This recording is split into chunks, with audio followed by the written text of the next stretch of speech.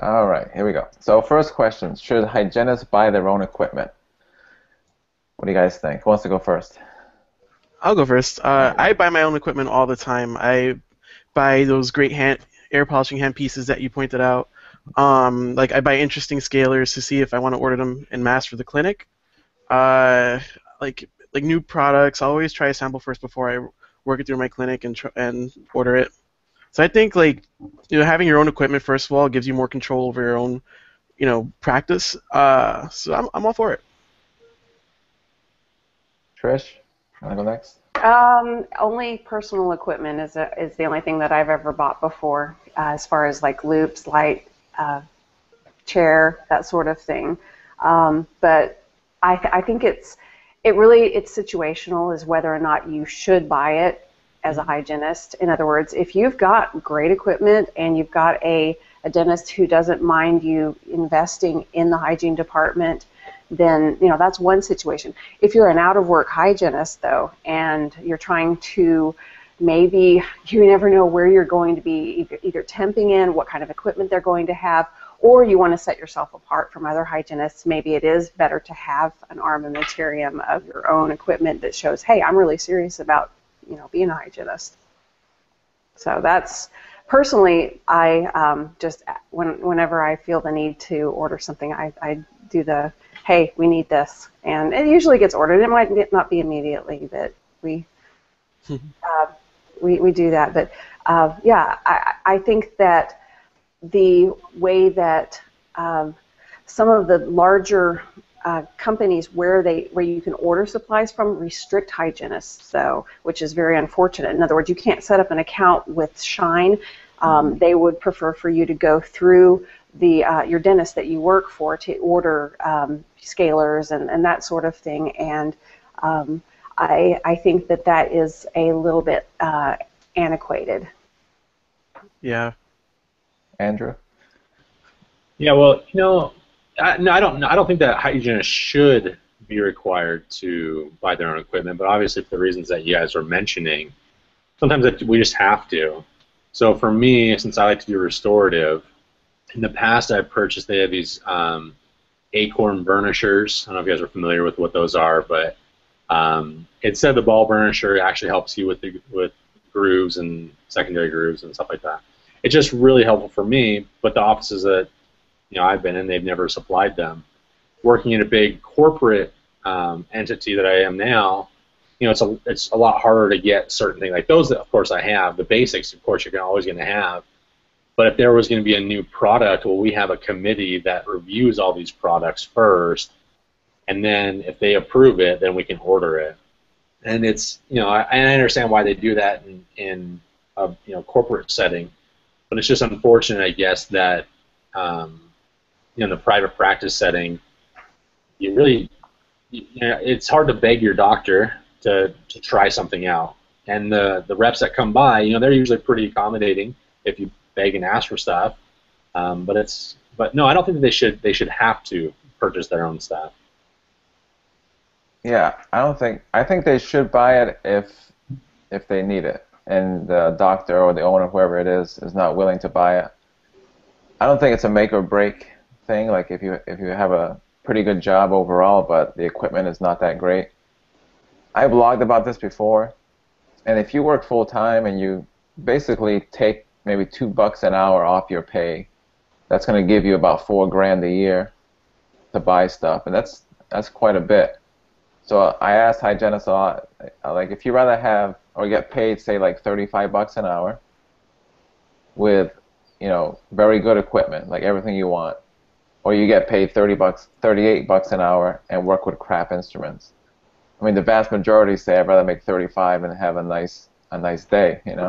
So it's really $3, out of your pay if you really have to. Obviously, if the doctor's willing to buy everything for you, that's great. But I think in most cases, the office is not going to buy exactly what you want. So you're really just going to supplement what you really want.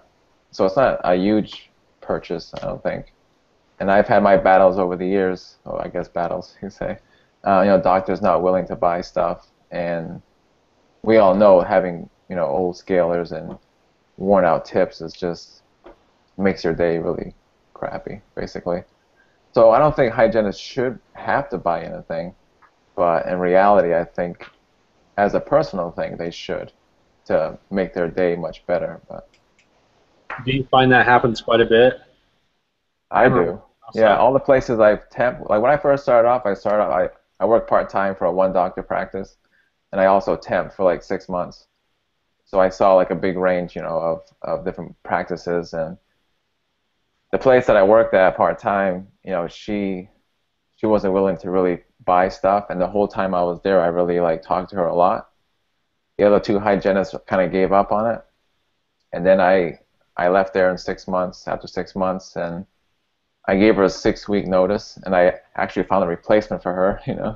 And but I talked to her all the time, and she finally said, "Okay, put a list together." I put a list together, and like 2 weeks before I left, she bought all new instruments.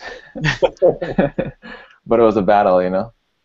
So like yeah, like so that range of places that I experience is like places that are really really great and places that are just horrible. So what finally broke her? Sorry to keep Yeah. monopolizing your time, but what finally broke her as far as you kept explaining, or what? Yeah, part of it is bothering her, I guess, a lot. But I also like kept explaining because she had a Pro Select piezo scaler. They're pretty expensive, and they have like a one universal tip, which is pretty good scaler and good tip. But we only had three tips, 3 tips for 3 hygienists. You know. So I used to tell her, I said, look, I had my own instruments from school too that I brought in. So I was like, I have to like kind of like time myself. Say I know I have SRP coming up or a period maintenance patient that's gonna be difficult. I like try to predict like, okay, hopefully this person is an easy prophy because I'm gonna use the crappy ones on her and then save the good ones for this patient. So it's like a constant back and forth. So it's like a pain, and stuff like that. I think kind of broke her down, but she had a Steric machine too. So it's like, come on, it's very expensive, right? So yeah, you brought up something about having to work with, well, you didn't say directly, but with other hygienists that are using equipment, and maybe you have like some hygienists that prefer some equipment, or that maybe don't sharpen the same way you do, and you maybe not wanting to even share your equipment. Not saying that that doesn't happen in our office because we're pretty good about doing that, but some hygienists do complain that, well, I want to keep my things separate, and there's a certain way that they need to be sterilized, especially some of the more advanced scalers that they have these days with the coatings on them that they have. You have to keep them in cassettes, and you can't really put them in the ultrasonic just in a little hair bundle like you can with maybe some of the crap equipment, like you said. Right. So there's a handling issue that comes into play there too, I think, when it comes to ownership of the equipment. Will hygienists take better care of their equipment because they do have an ownership to it too? That might even be a factor of whether or not a hygienist should buy their own equipment or share it communally. Mm-hmm. Yeah, that's a problem in my office because it's pretty high-paced, pretty large office, and things definitely get beat up in the lab. And Okay. I've told them many times with certain things, like don't put this here, don't do this, and then this is a temp that day I'm not there, and it gets trashed. But That's what that $2 an hour is for. exactly. Right? Yeah, but I gave up. Like when I started with a company that I'm with now, Cool Smiles. The first office that I worked in, they had pretty worn out instruments, and after all that experience with temping, I was like, I asked for new instruments. All they could buy was like the Benco brand, which is pretty cheap, and I was like, that's it, I'm done.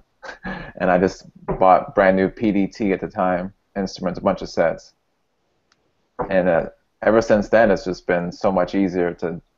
I don't have to beg for anything. I just have my own stuff, and Can you guys talk about some of the stuff that you do buy on your own? I can see loops definitely. Like, I don't see why dentists buy their hygienist loops. I think the hygienists should buy their own loops and lights and stuff. Hey, I'll take it free though. Yeah. That's all I've bought for myself is just Yeah. personal equipment like that. So yeah, I haven't actually gone and bought a Cavitron myself, but I actually if I can find $4,000 sitting around, I might get myself a new ProfiJet. Mine has it's special. Yeah. One of the ones that I use right now. Daniel, what do you buy? You said scalers, right? Air polisher. Yeah, the air polisher, new scalers. I bought some of the different Profi powders for the air polishers just to try them out, and I've actually gotten us through that. I realized that they're all kind of about the same except for the super gingival baking soda or the carbonate ones, or the subgingival glycine powder. And because of like experimenting with that, I was able to realize, you know what, I'm just going to use regular baking soda. You can get the MSDS for $1 a pound Arm & Hammer baking soda and just use that for your Profi jet. It's the same. So what about the flavoring? I know this is off topic, but well, it's always tastes like crap. Even okay. it may smell nice, it still tastes bad. But I figured I just started using it. I figured I maybe like throw a sprig of mint of something in there or something. I'm still playing around with it. But yeah, when you have to buy your own, just go get the Arm & Hammer. Why not? Yeah. Little bag of potpourri, I can just drop it in there. Little aromatherapy. Just put it under their nose, right? Yeah. So Vicks. I used the calcium carbonate for a while, the Air & Go brand. It's pretty expensive though, and it's no taste supposedly. But I still have patients go, oh, what is that? What's chalk basically? Yeah. Yeah. So I switched back to the sodium bicarbonate. I just got I use Parkel brand, mint, whatever. It's good enough. It works well. It's a decent price. So Andrew, what do you buy? You mentioned a couple of things already, but any hygiene stuff? No. Well, when I went to my first clinic, it was a brand new clinic and it was pretty stocked with everything I needed. I've been pretty fortunate actually. Just the restorative instruments, I've done a couple of those. As far as products, I've never really had to purchase, any of my own sealant materials or anything like that. And which is, I was kind of surprised by the question a little bit, just the prevalence of it. Apparently, I don't know if it's like an East Coast, West Coast thing, or if it's a, maybe Washington is just way different. Or I've just been very fortunate working for the companies I've chosen to work for. But, hopefully I'll never have to run into that problem, to be honest. Yeah, I think it's a wide range out there of, employers willing to buy and not buy. And I think some of it too is to stick up for the doctor just for a second. I think sometimes hygienists maybe just they see something flashy and new and they want it, and they may end up buying something for the hygienist and they don't use it. They're like, oh, you don't use that air polisher anymore or whatever it is, It's like it costs $2,000, That's a conversation in itself. What should a dentist, pay for as far as a hygienist? It's a lot of interesting avenues there. As far as what do you mean? Like product CE, things like that. A lot of people ask, should my dentist pay for my license renewal? Things like that. Yeah. All right, future question right there. Yeah. So I buy a lot of stuff, but for me, like some of the stuff I buy is to do blog posts on, product reviews. But even before that, I bought a lot of stuff. When I started with the hand instruments, and then I started buying my own Cavitron tips, and then since then I bought 3 Cavitrons, like 3 piezo scalers, Isolite, of course, all that stuff. I buy my own sealant material because one they use I don't like. Well, I won't say that. It's Clin Pro, which is good. I mean, I like it, but I use the Ultradent Hydro Seal. But that's the second question about sealant, so I won't get into that. But I enjoy that. To me, it's much easier to use. I got a saddle chair, loops, light. I got a lot of stuff. I don't know, stuff that I bought just to try and do product reviews that don't work. I mean, so many things that I bought that don't work. A lot of isolation products. I was testing stuff like fast dams. They call it, I think it's called. So, yeah, just SweetFlex, saliva ejectors. I don't know, a bunch of stuff that. Do you have a blacklist of stuff that just doesn't work? Yeah, it's all in the club in the big box. Yeah. All right. So any more thoughts on that? I think we kind of agree in general that hygienists shouldn't be forced to buy stuff, but if kind of lacks, if you need something and it's going to make your day much better, I say go for it. You know, I'll spend like $1,000 a year. It's not asking too much, I guess. All right.